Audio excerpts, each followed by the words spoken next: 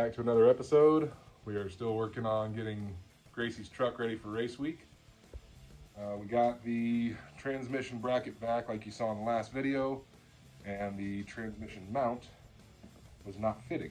So what I did is cut little notches on the end here. This is a different style than what we've ran for the TH350.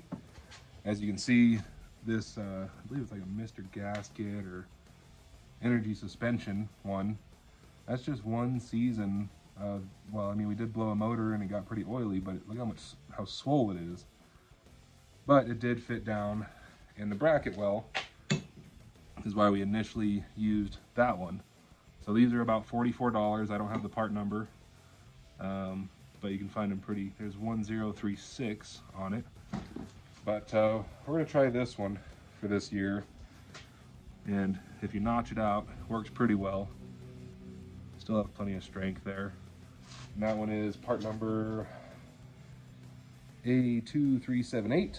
If you are running a G-Force TH350 cross member, that is the two pieces you can use. But like I said, that thing is just really blown out and swollen. I don't really want to run that again. So, like I said, we're going to try this next one, and I'll get up under there, throw it in, and show you how it looks. So this is how it looks on the TH350. Got plenty of clearance with that G-body or G-Force cross member. First Gen S10, it does have the notches out for exhaust if you're not doing a turbo system on either side. Really nice little setup. So, it does fit well.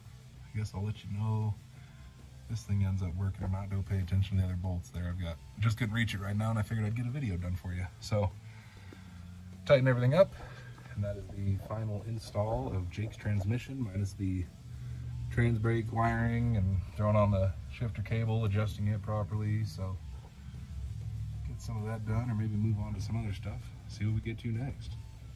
So tighten everything up, except for I need deep 16, which I forgot to bring down in all my brilliantness. Does anybody know how to train a chicken to read sockets? Hey, cherry pecker, go give me a 16 deep. Hey, doesn't listen that well. But this is our shop chicken. This is cherry pecker. Zoe's in here. Doesn't matter whether we're using an impact or air or nothing. She just hangs out. Usually it's under the truck. Live moss. But if you're good at training chickens like this one to get tools when Gracie's sick and the wife's busy with the new baby, come train this chicken. Thanks. Well, that'll be a quick end to this video.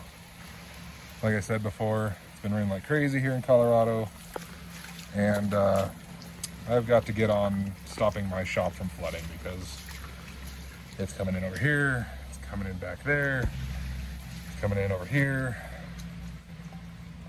So that'll be it for today's video. As always, please like and subscribe. I got to get to stopping the waterfall coming into the shop. Thanks guys, see you later.